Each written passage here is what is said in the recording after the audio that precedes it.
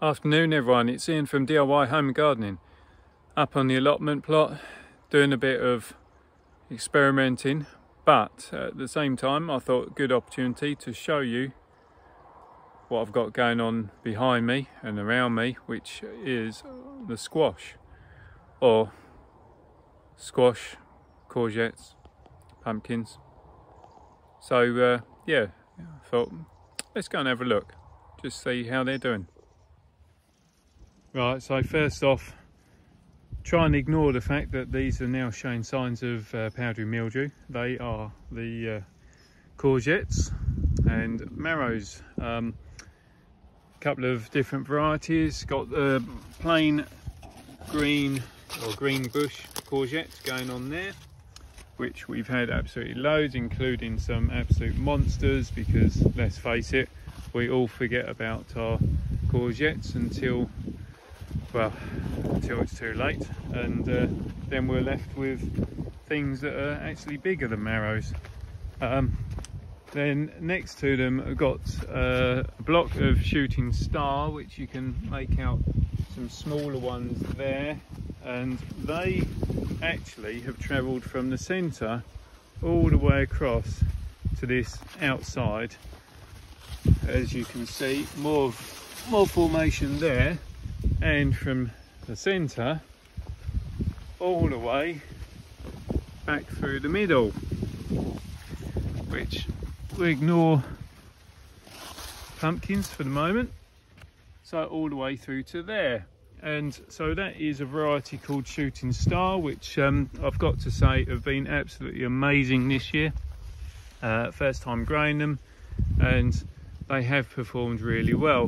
What I would say is, as you can see how vigorous they are, what I would say is that next year I'm going to try growing it up some support to free up some of the ground. Then down here got a marrow that is desperately trying to grow, although I think we're a bit late in the season for it to achieve much. That one should be better on, but again, only had one row of it. So as we are a family of 4, I literally planted 3 of each plant. So 3 marrow, 3 courgette shooting star, and 3 green bush. One of the green bush got eaten by slugs pretty early doors, so that was the back corner, lost that one. And so out of the 2, we've had, well, absolutely stacks of courgette, to the point where we've been giving it away to all the neighbours and anyone that turns up, really. Same with the shooting star. It's done absolutely amazing.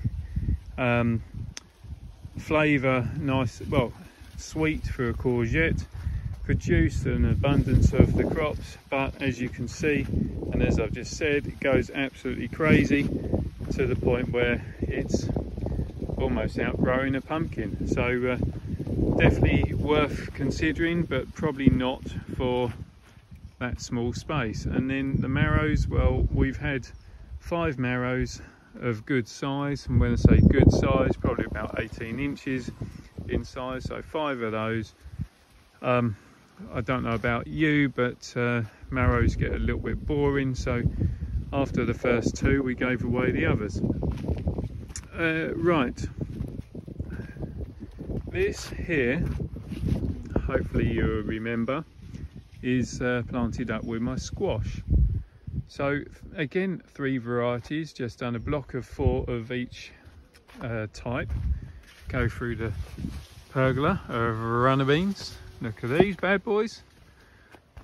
Right, so first squash here we've got are summer squash, so or patty pan as a lot of people call them, although there are slight differences. And you see a few more forming there and down here. And again, we have had a lot of these fruits already, again giving them away to neighbours, but they are a good fruit, and whilst you could eat them like that, it's a little bit, well, a bit pointless. So what we've done to make it a bit more interesting is literally cut the top off it, scoop out and use them a bit like you'd use the round squash, and fill inside with a nice mixture of different things. So yeah, and as the name would suggest, being summer squash, they have been forming and ripening all summer long. So when I say all summer, realistically throughout well, tail end of June, but certainly the whole of July and the whole of August, we've been eating those. So they are the summer squash in there. Next on, oh, you can see there's a few more summer squash there as well. And if we look hard enough, over in the back, let me get a foothold here.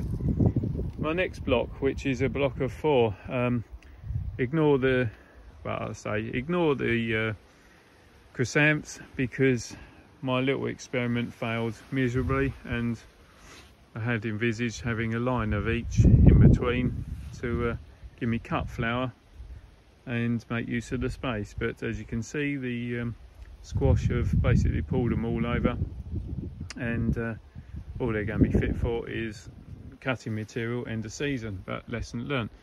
Anyway, next batch we've got are yucca-curies, which come under winter squash, and they look like that. So yucca-curie, or onion squash as they're commonly called, or Japanese squash, and onion squash because of the shape.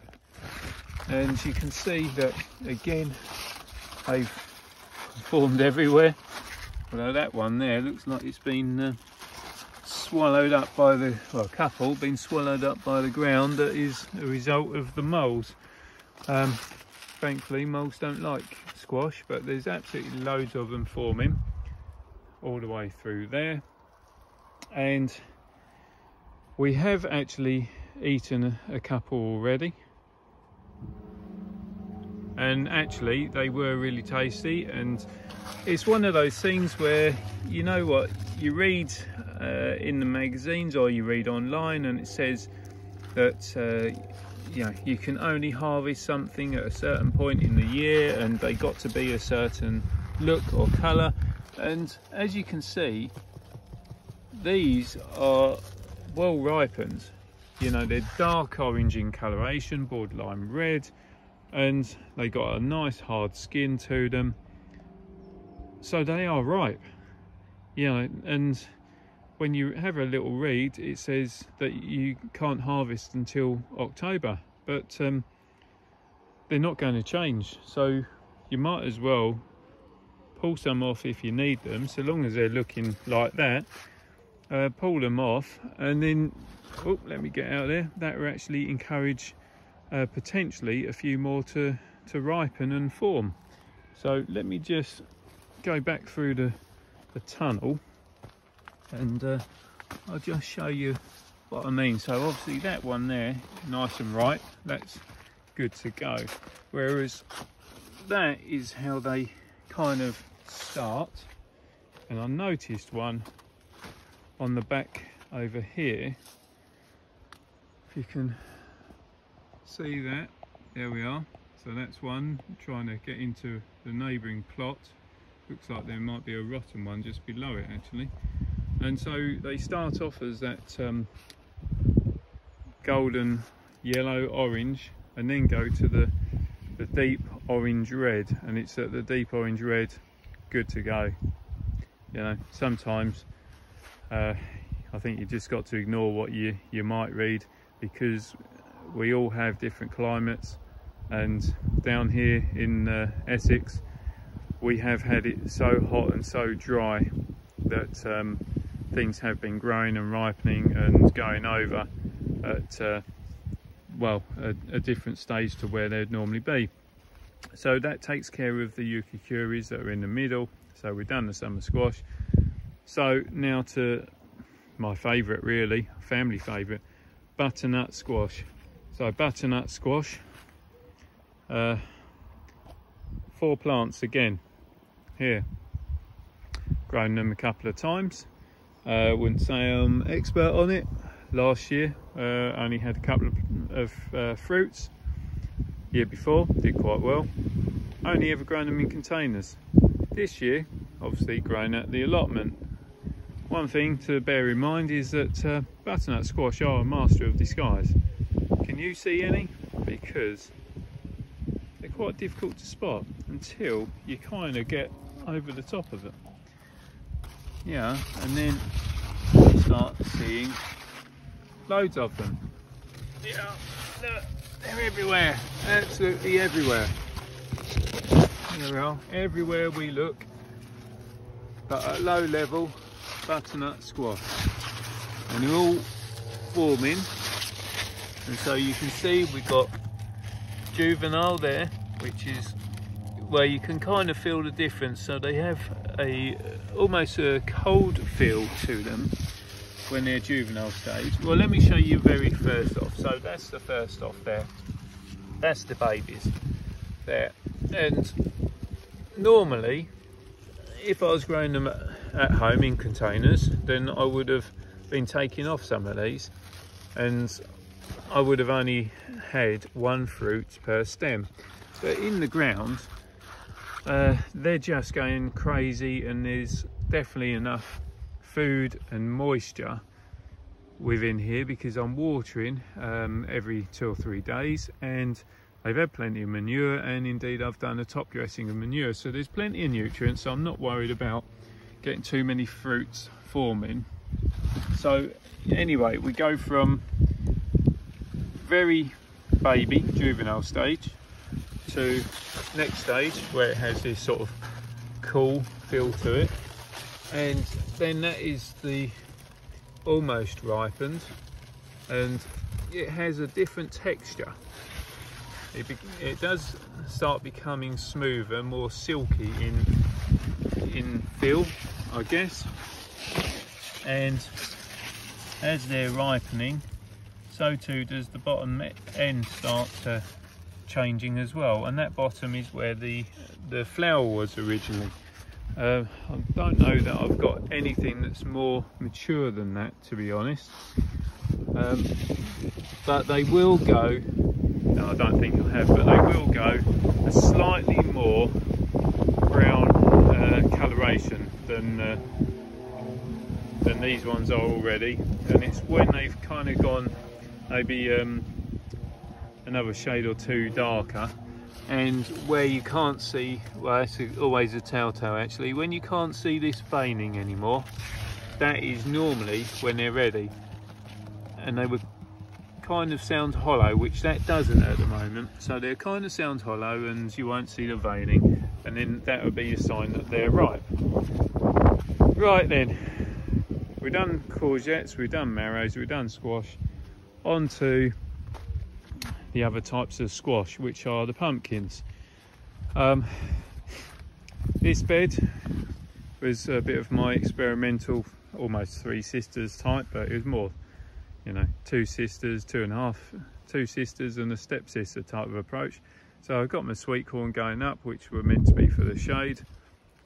Got my beans, which were meant to be for nitrogen, and then the pumpkins, which were, you know, meant to kind of go that way and onto the pathway, and not too much further really.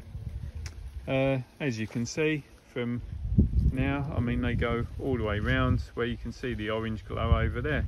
So in this section here, I put in 3 pumpkin Big Macs, not for any reason, you know, I wasn't intending to grow 3 of them, but it was more just in case, you know, because normally you have a pumpkin plant fail.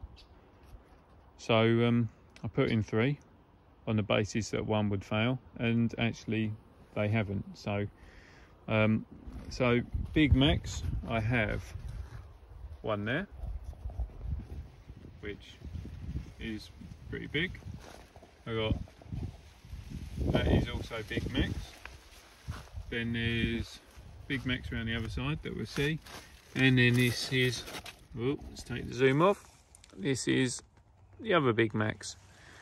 This one here I put a bit of a cover over just to try and stop it getting scorched, as when that was forming was when when they're all forming, but more so that one, was when we had the really hot spell and things were just getting crisped up.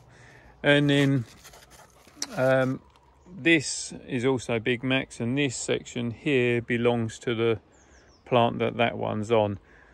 Ordinarily, if you're growing big pumpkins, you just have one pumpkin form per plant, but because of the heat, that one there, well, all of them just started turning orange, and so at that stage kind of knew I wasn't going to get the size I wanted, so just figured that, hey, you know, if I can't get any bigger, I might as well get more. So that's what I've done with that. Then over here, these ones are Dill's Atlantic Giant, which again I kind of hoped that I would get bigger and better from, but again, you know, the weather has conspired against me, and I'm left with, well, that which is a fair size and that which is, well, reasonable amount bigger, not massively bigger. As you can see by the setup of the pallet and enclosure, I'd anticipated that I'd be much bigger than that, but anyway, first year of trying to grow Dill's Atlantic, so can't complain too much. And as you can see, it's well, about 2 foot across, so it's still a reasonable attempt, but we shall see. And as you can see, like, all the foliage has got flattened here because of the powdery mildew on the courgette, but let's not detract from what we're talking about. So that's the end of it. You know, that's a little tour around doing the squashes and, well, squash family we call it, or cucurbits as they should be called, having a little chat on them. So if you've got any questions, then send them to me. I'll obviously always try and do my best to answer them for you. If you like what I'm doing, then please subscribe to the channel. Don't forget to hit the reminder button so you don't miss out on future videos I'm doing. I should say, as always, go and have some fun, enjoy being outdoors, and let's face it, when the weather's like this, a little bit cooler but still warm, I don't think you can beat it, can you? So till next time, there you go. Bye for now.